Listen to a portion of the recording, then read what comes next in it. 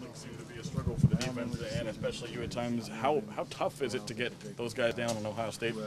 I mean, they're great athletes. I mean, we played against a lot of great guys. It just comes down to technique and who's better on that specific play. What can you say about Ezekiel Elliott's performance tonight? Yeah, he ran hard. He's a good athlete. Were you surprised? Were you guys surprised or anything the way how much it took to bring Cardale Jones down? It was. He seemed like he took a lot more effort than just about any other quarterback, any other big athlete you faced.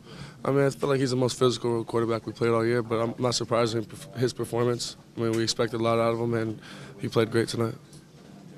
You guys expect them to be that hard to tackle and that hard to defend?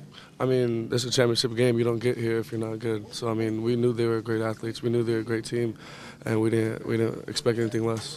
Frustrating as a defense to take the ball away 4 times and still come up short in the scoreboard? I mean, we're a team. It comes down to just us being a team, doing our job, doing your job. So if there's a link in the chain that's broken, then we're all broken. So we do our job, offense doesn't do their job. It doesn't matter. We're a team. How much of this game came down to missed opportunity then, kind of considering all that? Yeah, I agree.